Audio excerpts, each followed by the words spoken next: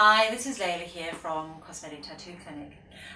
I also specialise in diathermy. That's a procedure where you can remove all sorts of little things. In particular, I'd like to talk with you today about angiomas. Also, people I suppose call them little red dots. So you can get them anywhere on your body. Very often you get them on as you get older, you get them on your stomach and around your chest. Just like they look like little red blood blisters sometimes. They are very, very easy to get rid of. So the procedure is called diathermy, so assume that's a little red dot.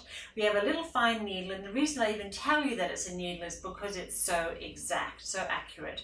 So we just touch that little red dot there, and a bipolar radio high frequency current flows through that needle and it cauterizes it. So it just stops the blood coming and feeding that particular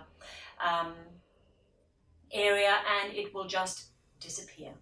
And the results are great. So after it's been treated, it will develop a tiny weeny little scab over the top, which you're not allowed to pick off.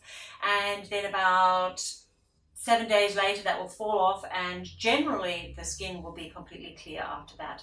Sometimes if they're large and they're raised, they might need a second treatment, but the results are amazing with that.